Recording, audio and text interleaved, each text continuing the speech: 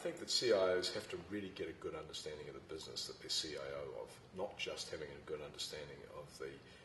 portfolio of IT processes and systems. They have to understand how the organisation works, because if you're going to provide good solutions for the organisation, then you have to have a really good understanding of how the business operates and where the business is going, and making sure that there's an intersection between the IT strategy and the business strategy, because really they've got to be one and the same. The IT strategy has to be supporting the business strategy. Well, I think there's no doubt that, obviously whenever a CIO comes to an executive meeting, a budget meeting in regard to planned developments, there's always a business case, and I think the important thing is that the CIO drives those initiatives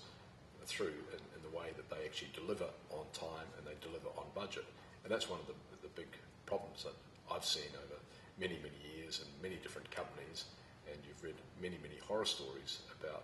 IT systems or implementation failures because of underestimation, and I think also because the business has not been wholly involved in the process. In too many situations you see the IT function being left to get on with IT without actually having a good linkage with the business, where the business should actually be sponsoring the initiative and the project, because they're the people that are actually going to get the benefits. So they should be making sure they capture the benefits by working closely with the IT function.